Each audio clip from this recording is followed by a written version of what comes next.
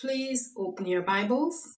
I'll be reading from the Amplified Version of the Bible today and turn to Mark chapter 4, commencing verse 1. The Gospel of Mark chapter 4, commencing verse 1. Praise the name of Jesus. We thank God that His word does not return to Him void, and today I'm ministering to you on the gifts of the Holy Spirit. Of course, we will not be able to get through all of the gifts today, but let's see where we can go. Matthew, Mark chapter 4, commencing verse 1. Again, Jesus. So we see the words again and Jesus, and it's in capital letters. Praise the name of Jesus. So why is Jesus doing something again? It tells us that He did it before because it says again, Jesus. So why does He want to repeat the same thing over and over again? Why? Why is that? It's to make a point because Romans 10:17 tells us, so then faith. I said faith. Everybody say faith. Faith comes by hearing, and hearing by the word of God.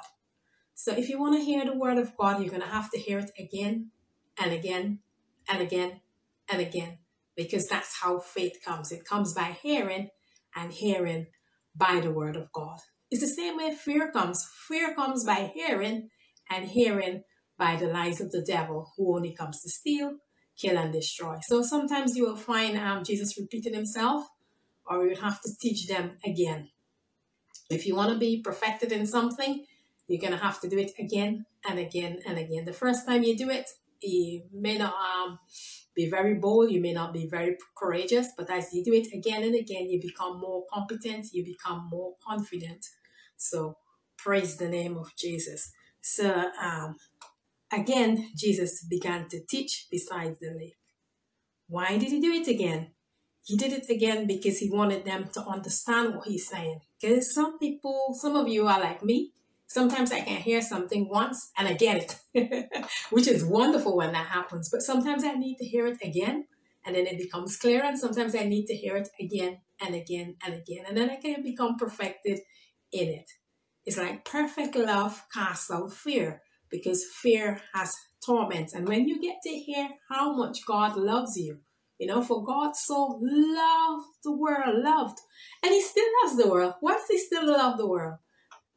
Because He's the same yesterday, today, and forever. And God is love. And when you hear about His love, and you hear that He loves you over and over again, then you'll begin to believe it. If you first doubted it, and you hear more and more of His love, and then you look back in your life and you see the things that He's done for you. He's healed you, even in this pandemic, with this coronavirus pandemic. You've seen how God has been faithful, how He's taken care of your family, how He has provided for you. Even when you thought you were going under, when you lost your job, how He provided another job for you, how He healed you in the past, and how He's protected you from all evil. Because yea, though I walk through the valley of the shadow of death. Yes, death is in the background. It's lurking. But yea, though I walk through the valley of the shadow of death, I will fear. We make a decision. I will fear no evil, for Thou art. Then you see that my cup runneth over. And He says, surely, this is beyond the shadow of a doubt. Definitely, surely goodness and mercy shall follow all the days of my life, and I shall dwell in the house of the Lord forever. So, is coronavirus good? No. Is lack good? No.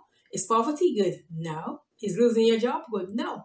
He said, surely, without a shadow of a doubt, goodness and mercy shall follow me all the days of my life, and I shall dwell in the house of the Lord forever. So Jesus repeats things so that your faith, praise God, can increase, so that your joy can be full. And the Bible says, let everything be established in the mouth of 2 or 3 witnesses. So that's why sometimes you have to keep hearing it again and again and again. So we give God honor and we give God glory. And it's because we haven't arrived, because we have to learn. We can learn from one another. So I haven't forgotten that I'll be speaking ministering to you about the gifts of the Holy Spirit. So again, Jesus began to teach beside the lake, and a very great crowd gathered about him. You know, these people were very intelligent. They were clever. Whenever Jesus was present, large multitudes followed. They wanted to hear what he had to say. One time he was preaching and the power of God was present to heal them. So when the word of God is being taught, you need to put yourself in a position to receive. It's a similar thing, I think, is Luke 10, I think it's Luke 10:38, when Jesus house and Mary, she sat at Jesus' feet. She chose the right thing to do. Martha was a bit busy serving, and then she was saying, you know, why don't you tell her to come and help? Why? Jesus said Mary chose the better part, and it will not be taken away from her, because she was hungry for the word of God. Those who hunger and thirst will be filled.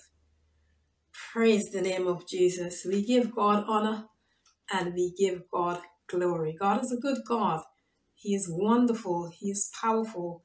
He is beautiful for every situation. And in his presence, there's the fullness of joy. And at his right hand, there are pleasures forevermore.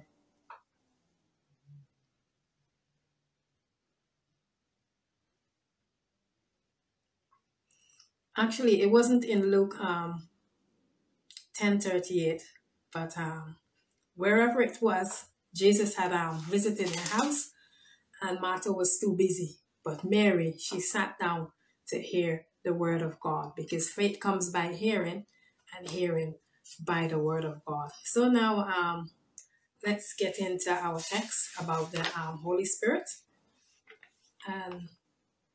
Because iron sharpens iron, we need each other. I need what you have, and you need what I have. So you know, when God created Adam, he created the man before he created the woman. And Adam was alone. Yes, there were the animals, he had the food, he had everything he needed, but he didn't have a suitable helpmeet. There was not well, he had God to commune with, but he needed another person on his level, another human being that he could speak to, who he can do something for, and who that person can do something for him. He needed a suitable helpmeet. So God created Eve. So we thank God for Eve, because God said it's not good for a man to be alone. That's why we need each other. The body of Christ, we need each other. You have your gifts. I need your gifts. Your gifts are for me, and I have my gifts, and my gifts are for you. One of my gifts are teaching. One of my gifts are writing. God has given me the gift to write books, to take verses in the Bible and everyday life experiences and different things and break them down into simple language so that you can understand. So many times when I'm studying, because the Bible said, study to show yourself a workman, rightly dividing the word of truth. Many times I would take another book and read alongside with the Bible, and then I get a better understanding. Many times I read the Bible by itself, but sometimes I read it with another person's book. So iron sharpens iron, and that's why we need each other. So even though you gifted, you're called, you're anointed by the Holy Spirit, we still need each other to come together as corporate church, because you may have the gift of faith, and I may need to draw on your gift of faith, because you may have the supernatural ability to believe things that are humanly impossible, and I may not believe in that much, and I might need your faith to pull me along so I can receive my miracle. For example, if someone had cancer and they didn't have the faith to believe God, they weren't so strong in the Lord and the power of his might as the other believer who's operating in the gift of faith, then they can latch on to that person and draw from that gift. Or someone might be having a word of wisdom, or we might be in a situation and we don't know what to do, and we need a word from God today, and the other person who's operating in the word of wisdom can help us. So iron sharpens iron, so we need each other. So let's go to 1 Corinthians chapter 12 as we begin to speak on the gifts of the Holy Spirit. 1 Corinthians chapter 12, and I'm reading from the Amplified Version of the Bible. So if you're joining me and you can get hold of a Bible, please get your Bible out and follow along with me, because you'll have a dose of the anointing, because it's coming through your ears and then it's coming through your eyes. And many times, sometimes people may not remember something someone has said, but sometimes they remember in picture forms. And then when they haven't read it, then they have more of a tendency to remember than just from hearing it alone. That's why God wrote his word down for us, so we can look at it, we can read it, we can pray it, we can praise it, we can ponder it, we can meditate on the word of God. And then in a time of trouble, what is going to come out? Word in, word out. No word in, no word out in a time of trouble. So when we need to cast down imaginations, when the devil, who only comes to steal, kill, and destroy, tells you will die and not live, and declare the works of the Lord, then you'll be able to speak the word and say, I will live and not die, and declare the works of the Lord, because you've taken the time to hide the word of God in your heart. So in a time of trouble, that's what is going to come out. So 1 Corinthians chapter 12 comments in verse 1. Now. So now is present tense. This is something now. As I'm ministering to you on a live broadcast, I'm speaking to you now. Now about the spiritual gifts, the special endowments of supernatural energy. Brethren, I do not want you to be misinformed. So we thank God. This is the great apostle Paul. He loved the people. He cared so much about the church that he didn't want them to be ignorant about the spiritual gifts, the gifts that the Holy Spirit freely gives so that we can richly enjoy, the gifts that we can know about and operate in the gifts of the Spirit, so we can help our brothers, our sisters, when they're struggling. Like you may have a child, and that child is not filled with the Holy Spirit, because you're filled with the Holy Spirit, and you may have a word of knowledge. So you can know, the Holy Spirit may tell you the child may be in danger, about to be run down by a bus, about to get into trouble, and the Holy Spirit may tell you to pray. And because you have the gift of speaking in tongues, which all believers can speak in tongues when they're filled with the Holy Spirit, because that's what the Holy Spirit gives to us, if you will yield to the Holy Spirit. And then you can start praying in tongues for that child. And then maybe you may be able to ask that child, where were you at 12 o'clock, such and such a time? The Holy Spirit puts it on my heart to pray for you. And that child may say, oh, I was nearly run down by a bus. And the bus suddenly stopped. Praise God. And then you look back at the time, that was the exact time you were praying. So that's why we need to know about these gifts. That's why we need to operate in the gifts of the Holy Spirit. He has given us these gifts freely. Freely have we received, freely shall we give. So we don't use our gifts for ourselves. We use it to help others as well. So we thank God for the gifts of the Holy Spirit. So the great apostle, he didn't want the people to be ignorant. He didn't want them to be perishing for a lack of knowledge. Because the Bible tells us in Hosea 4 verse 6, my people, how sad God must have been when he had to speak through the prophet Hosea to say, my people, the people who God loves. For God so loved the world that he gave his only begotten son. He gave all that he had. He gave his love.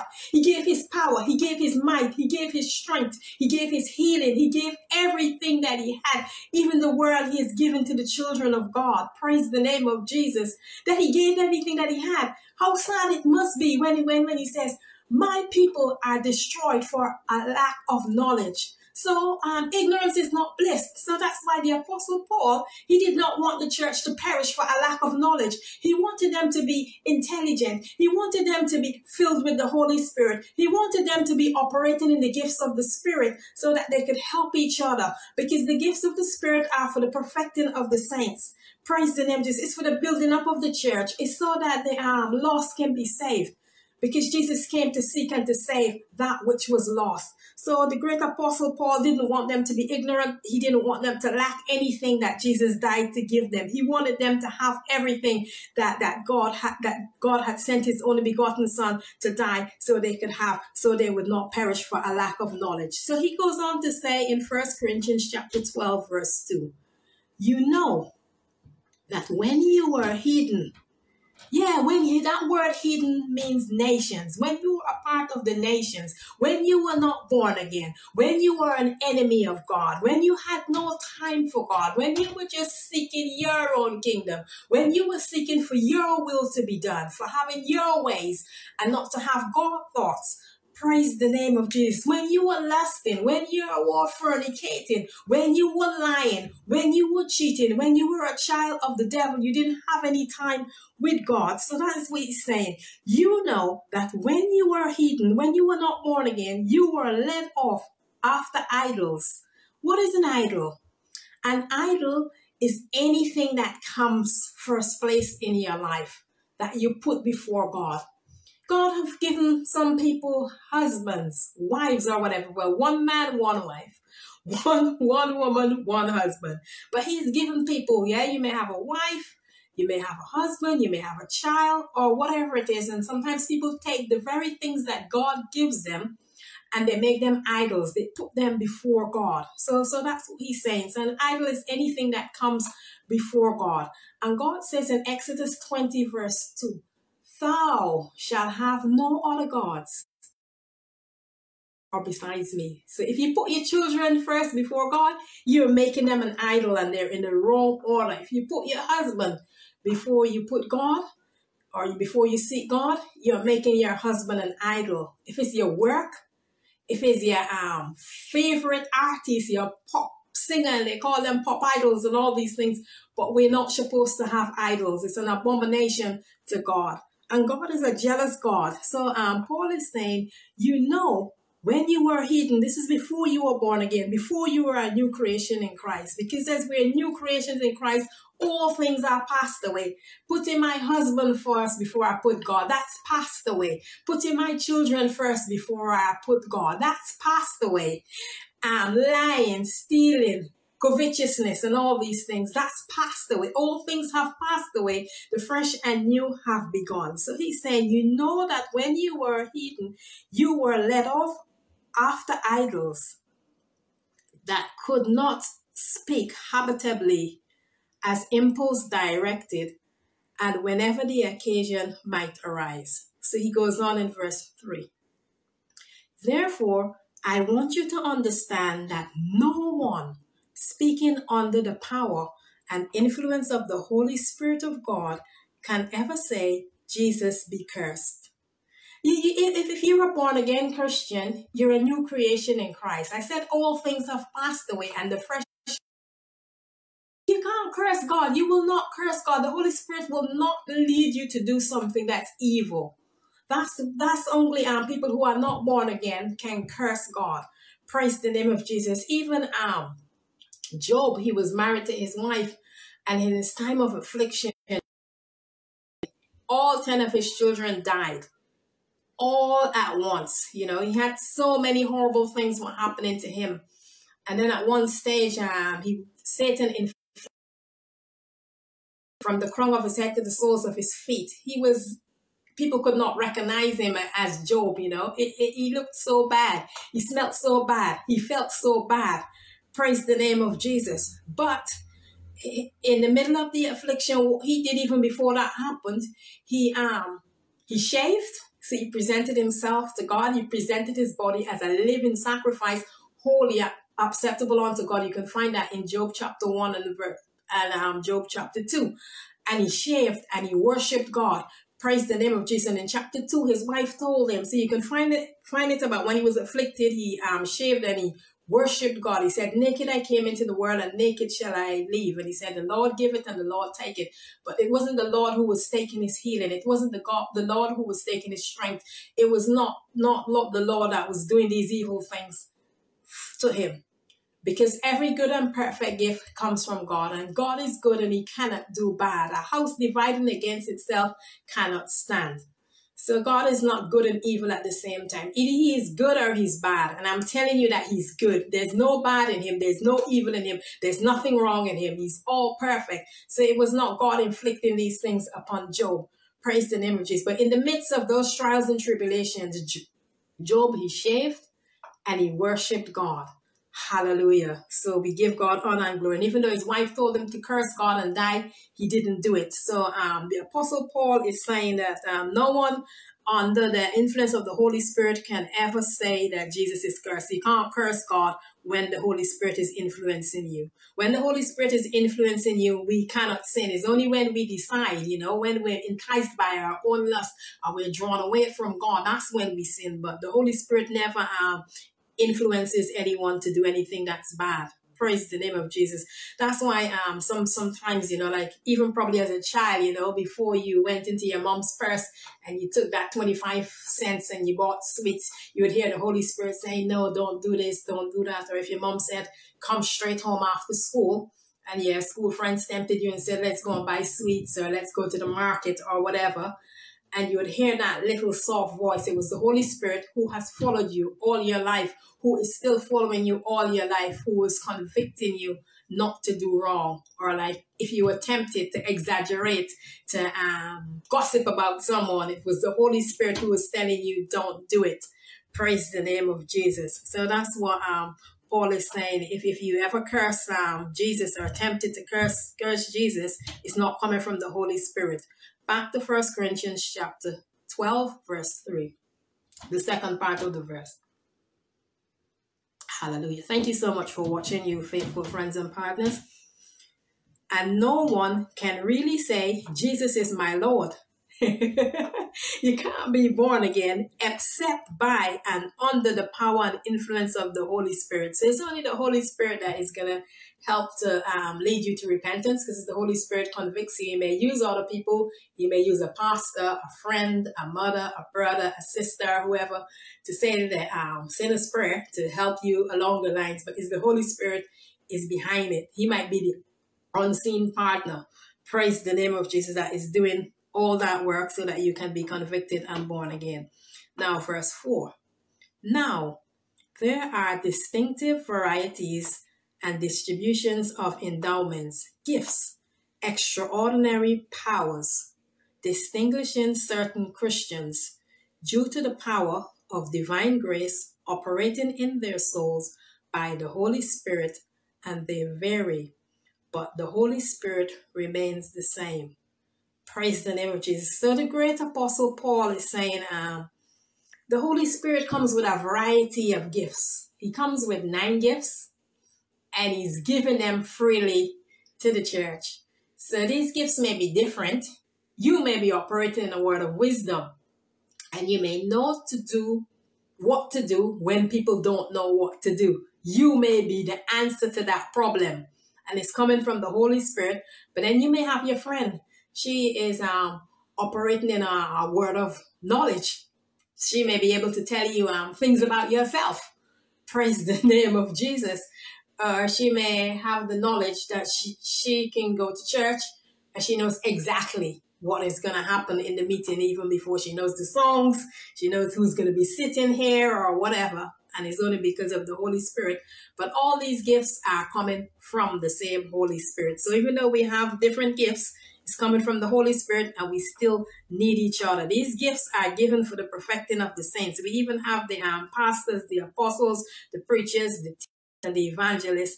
They're all gifts given to the body of Christ until we come to in the unity of the faith, and it's for the perfecting of the body of Christ.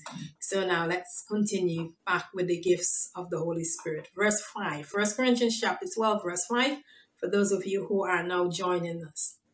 Thank you very much. And these are distinctive, and there are distinctive varieties of service and ministration, but it is the same Lord who is served. So we have different varieties of services. You may be called into the ministry of helps. You may be a prayer aide. You may be a prayer minister in the body of Christ. You may be a pastor, you may be a teacher, you may be an apostle, or whatever gifts you're operating in, whether you're operating in the gift of faith, the gift of tongues, word of wisdom, interpretation of tongues, discerning of spirits, or whatever.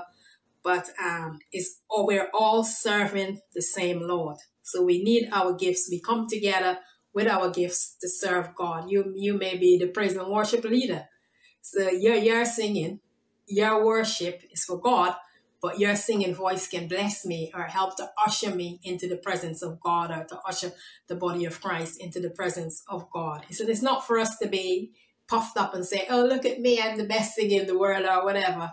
You know, God resists the proud, but he gives grace to the humble. So we must remain humble regardless of what gift God is giving us. It's just like the body, because the hand cannot say I'm the hand, I don't need a wrist, because I need a wrist to join me onto my hand.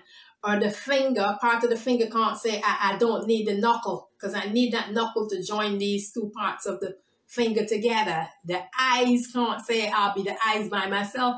I need the body to lead and things like that. So we need each other. So you come with your gift of faith. I come with my word of knowledge. You come with hymns. You come with a song. And ought to make spiritual melody to the Lord. Praise the name of Jesus. You come with your word of wisdom, gift of faith, gift of healing, discerning of spirits, and we all come together and we're one in Christ. And it's to help each other for the perfecting of the saints until we come into the unity of the faith.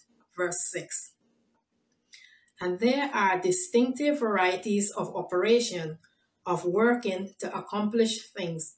But it is the same Lord who inspires and energizes them all in all. So we have all these gifts, but we must know our source is from God. Please hold your place in 1 Corinthians chapter 12. And let's go quickly to James 1:17, because he's telling us every good and perfect gift comes from God. Hebrews and then James. James chapter 1, verse 17. And I'm reading from the Amplified Version again for those of you who are now joining.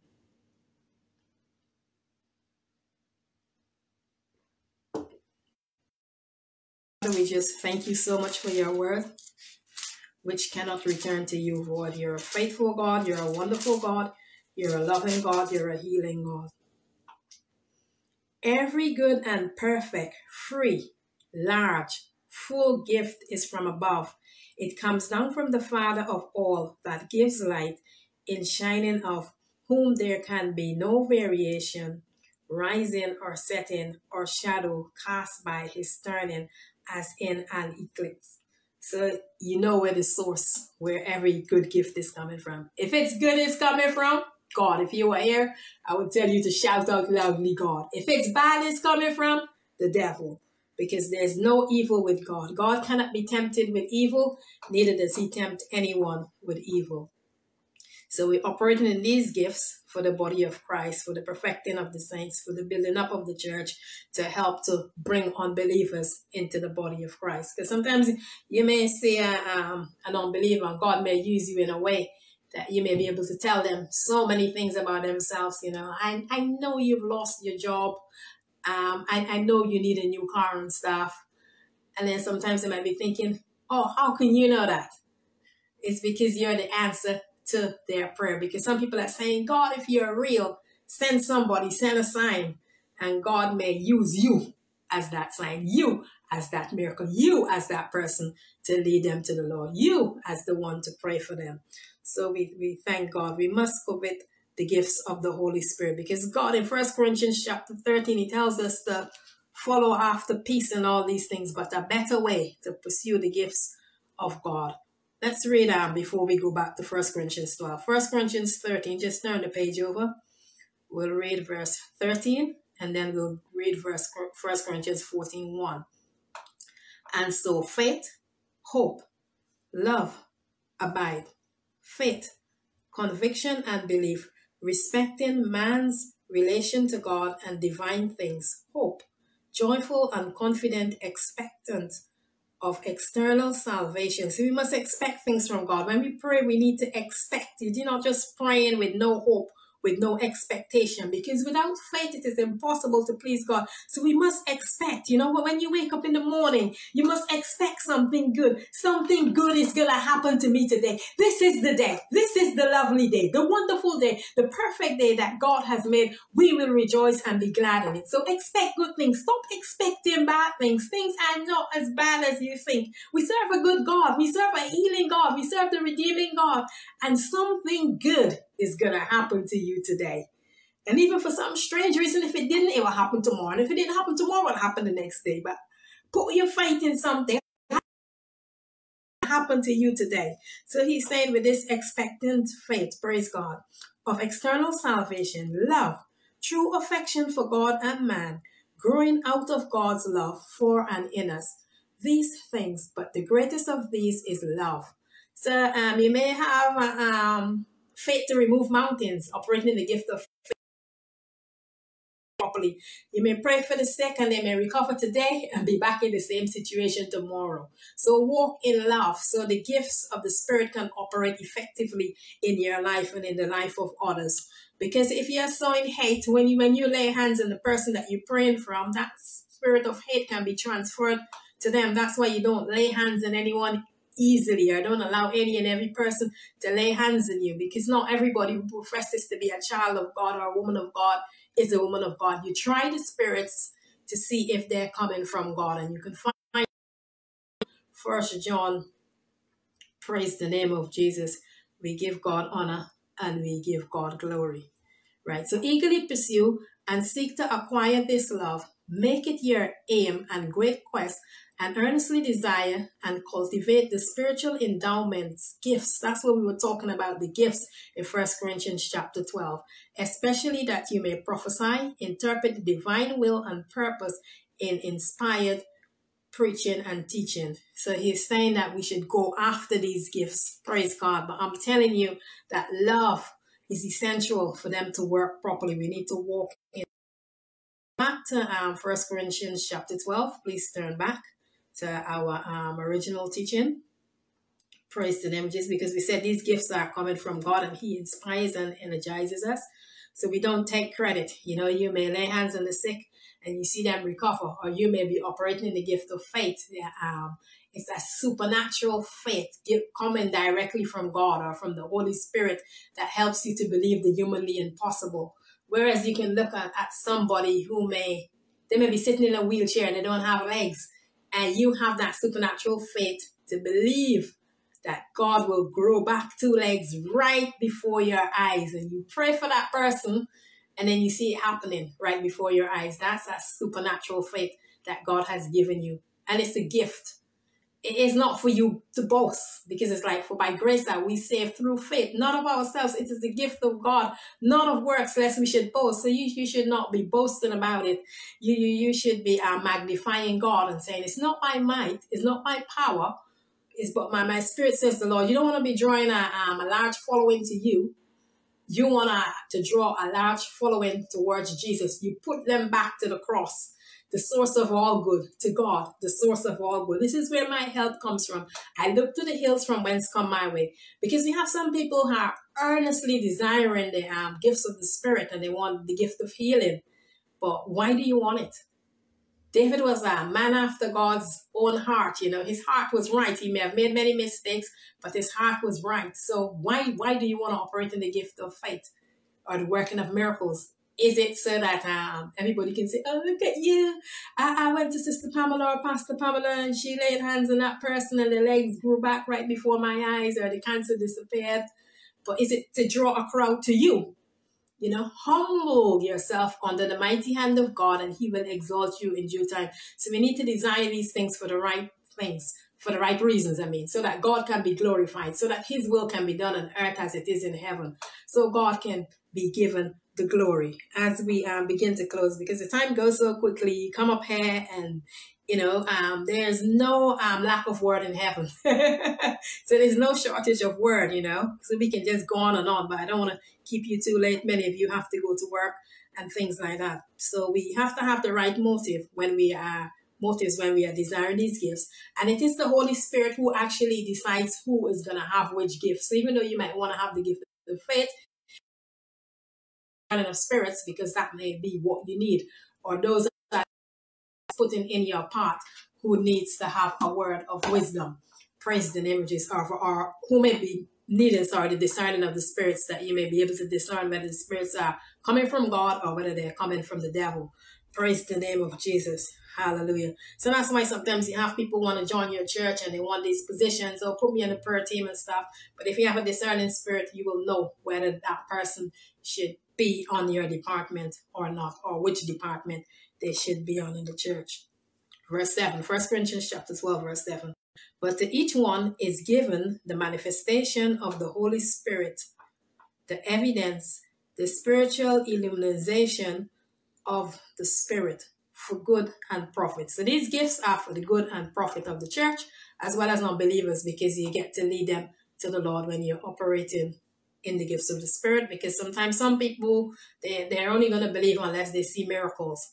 Even when Jesus raised Lazarus from the dead, there were some people, many more were joined to the body of Christ because of that miracle. If he didn't raise Lazarus from the dead, that's why he waited. He waited 4 days. Lazarus was dead. He was decomposed. He was stinking and everything. Praise God. And even Martha was doubting it. And Jesus said, and I tell you that I am the resurrection. He said, Lazarus, come forth. And he came forth. And many people were drawn into the kingdom because of that miracle. We have the man in John 9. He was born blind. And the people says, was he born blind? Was it because he had sinned or his parents had sinned or whatever? And Jesus said it's not because of his sin or his parents' sins. He was born blind so that God could be glorified. Praise the name of Jesus. And then that same man was able to accept Jesus Christ as a Lord and Savior through the miracle, because Jesus told him, after he'd healed him and stuff, and he didn't even know who had healed him when the people were asking him who had healed him and where he was and different things. And then Jesus was saying, do you know the Son of God or do you know the Son of Man? And he said, he don't know, but tell me about him so I can believe. And then Jesus told him about himself. You are speaking with him right now. And then he was born again. He became a new creation in Christ. So some people need the miracles so they can be saved, because not everyone is going to believe. But blessed are those who believe by hearing, who haven't seen, than those who have to see to believe. So verse 8, 1 Corinthians chapter 12, verse 8. To one is given in and through the Holy Spirit the power to speak a message of wisdom. Praise God. And to another the power to express a word of knowledge and understanding according to the same Holy Spirit. So this person, let's look at the word of wisdom. The person was given the message of wisdom. Praise the name of Jesus. Hallelujah. So it says, wisdom, let me tell you what wisdom is. Wisdom is the principal thing in all of your get understanding. And wisdom is knowing what to do, like when you don't know what to do. Like God just supernaturally gives you the wisdom. Sometimes you might say something and then you think, and that was the answer to it. Where did it come from? Jesus was asking his disciples, who do men say he is?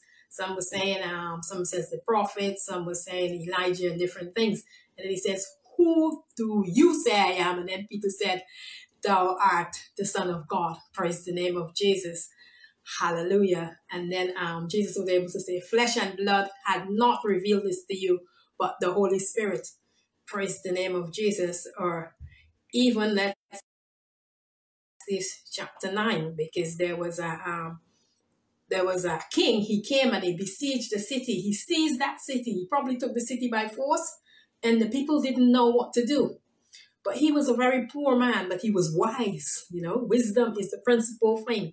Praise God. If you have wisdom, praise God, because some people have money, they get money by gambling or whatever, but they don't know how they don't have the wisdom as how to invest it wisely.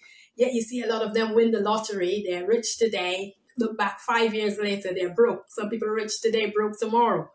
But wisdom is the principal thing. And in all of your get understanding. And wisdom is better than silver and gold. Poor man, he knew how to save the city. And he gave them the wisdom as how to save the city. But because he was poor, he was this. People hate the poor. They don't want to listen to a poor man. But if they're happy to listen to some rich celebrity or something. But if someone's poor, they don't really want to hear. So they took the wisdom from the poor man, and he was able to save the city. Praise the name of Jesus. But they forgot about him. Praise God. But we must not be an unthankful people. Like Jesus, he healed the 10 lepers. As they went, they were cleansed and they were well, because he told them to go and show themselves to the priests and stuff. And as they went, they were cleansed. And one turned back to give thanks. So like when that poor man saved the city, they forgot about him. They didn't give him any recognition. Obviously, it was God using him, but they could have thanked him and they could have remembered him. So let's go to Ecclesiastes. Psalms, Proverbs, Ecclesiastes. Praise the name of Jesus. Hallelujah. Ecclesiastes chapter 9, comments in verse 14. There was a little city. So we're talking about wisdom, even though we're talking about the gifts of the Spirit. I'm giving you an instance where God had given this man wisdom.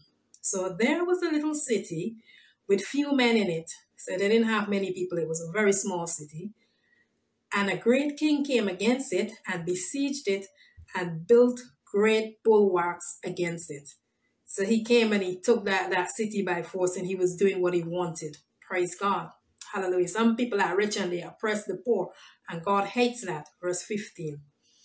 But there was found a poor wise man. He was poor, but he was wise, and wisdom is better than silver and gold. Because even if you lose everything, you have the wisdom, you can get it back again. If God healed you once, he'll heal you again. And it's not if. Since God healed you once, he'll heal you again. Since God saved you, he'll continue to save you. He'll continue to protect you. Praise God. It was just like David when he had killed the bear and the lion with his bare hands. He was able to testify what God had done for him, and he knew that he could kill Goliath, the circumcised Philistine who was coming against the armies of the living God. And he defeated Goliath with one sling and one stone. So whatever Goliath is coming against you, I'm here to tell you, with God's help, you can defeat that Goliath, whether it's a Goliath of poverty, a Goliath of disobedience in a child, a Goliath of unfaithfulness, a Goliath of a job loss. God will give you another job. God will perfect that which concerns you. The Lord is my shepherd to feed, guide, and shield me. You can find that in Psalms 1. I shall not lack. Surely goodness and mercy shall follow me all. What does all mean? Every day, all the time, 24 hours a day, all the days of my life. And I shall dwell in the house of the Lord forever. So the enemy may come against you with coronavirus. He may come against you with a rebellious child. He may come against you saying your family will never be saved. But that Goliath is going to be slain. It's going to be slain because we're blessed in the city. We're blessed in the field. We're blessed in our in. We're blessed in our going out. We serve a faithful God, and God cannot lie. And if he said he will perfect that which concerns us, which he has, he will perfect that which concerns us. Stay faithful to God. Continue trusting, continue believing, continue obeying, continue praying, continue praising, and that Goliath will be slain, just like how David slayed that uncircumcised Philistine with one sling and one stone. He had 5 stones, but he only had to use one, and he cut off Goliath's head with his own sword. Praise the name of Jesus. God has a sense of humor. What the enemy meant for harm, just as he did in Joseph's case, he will turn it around for your good.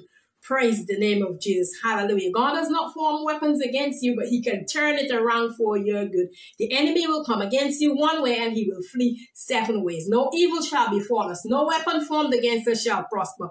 And every tongue that rises up against us in judgment we shall condemn. So when people speak a bad report over you, you open your mouth, because life and death is in the power of the tongue, and you speak, I will live and not die and declare the works of the Lord. This is not the final report, because this is not the report from the King of Kings and the Lord of Lords. Heaven and earth will pass away, but God's word will not fail. Praise God. He exalts his word above his name. So whatever God says, it settles it. If the doctor says you're sick and you're going to die tomorrow and you want to continue living, you stand on Psalm 91. With long life will God satisfy me and show me his salvation. With long life will God satisfy me and show me his salvation. I will live and not die and declare the works of the Lord. The Lord will perfect that which concerneth me. God cannot lie. He cannot fail. So the poor man, he was filled with wisdom. He had wisdom how to save the city, but they soon forgot about it. Ecclesiastes chapter 9 verse 15. Let's go back there. But there was found in it a poor wise man, and he by his wisdom delivered the city. So God gave him wisdom as how to deliver the city, because we read in James 1:17, every good and perfect gift comes from God. Yet no man seriously remembered that poor man. But I say that wisdom is better than might. And though the poor man's wisdom is despised, and his words are not heeded, the words of wise men heard in quiet are better than the shouts of him who rules among fools. And the fool, the empty-headed fool, said in his heart, there is no God. So let us not be fools today. Let us acknowledge Jesus Christ as the Lord and Savior of our lives today. So wisdom is better than weapons of war. But one sinner destroys much good. So life and death is in the power of the tongue. So when you hear negative reports about you or coming over the news, all ethnic minorities, they have the tendency to die from coronavirus. And like if everything bad is black, you reject that in the name of Jesus, because Christ has redeemed us from the curse of the law. Yes, more black people may have died from the coronavirus according to records or whatever, but that's not the final word. Many black people have been exposed more to the virus because lots of them, they work in the NHS, they work in care homes. And God says he has redeemed us from the curse of the law, being made a curse for us. And who God blesses, no one can curse. It doesn't matter what people say, you open your mouth and you negate that curse. It may have happened in the past, more black people or whatever, or ethnic minorities may have died from the coronavirus. But that's, you just open your mouth and say, but thank God that's not going to happen to me. Thank God that's not going to happen to my family. As for me and my house, we will live and not die and declare the works of the Lord. We will serve the Lord. That's what Joshua said. As for me and my house, we will serve the Lord. Sometimes it may look like you've been praying for your family for a long time, years and years. And instead of people getting better, it looks like if they're getting worse. Where you open your mouth and you say what you want. Not what it looks like, because faith comes by hearing and hearing by the word of God. Life and death is in the power of the tongue. People speak a negative report over you and your family. You open your mouth and negate that report. Praise God. And it doesn't have to come true for you. Praise God. Because no weapon, say no weapon. Come on, church. No weapon formed against you shall prosper. And every tongue that rise up against you in judgment, you shall condemn. You open your mouth and condemn it. Praise God. Not because something has happened in the past, it doesn't mean it's going to happen in the future. God is a God of restoration. He can restore things. He can restore your joy. He can restore your marriage. Praise God. He can restore your health. Yes, I said it before. Yea, though I walk through the valley of the shadow of death, I will fear no evil, for thou art with me. Who is with me? The lovely one is with me. The perfect one is with me. The healing one is with me. The Redeemer is with me. The one with whom all things are possible is with me. So it may look bad, but God will reverse the problem. He will give you double for your trouble if you hold on. Hold fast the profession of your faith without wavering. Praise the name of Jesus. So that little man in Ecclesiastes chapter 9, he operated in the word of wisdom. Praise God. It was even like in, as we conclude, in John chapter 2. Praise the name of Jesus. The people, they were having the wedding and they faced a situation of embarrassment because they ran out of wine. Praise the name of Jesus. And we thank God. God is a good God. And Jesus' mom, she had like a word of wisdom. Praise the name of Jesus. Hallelujah.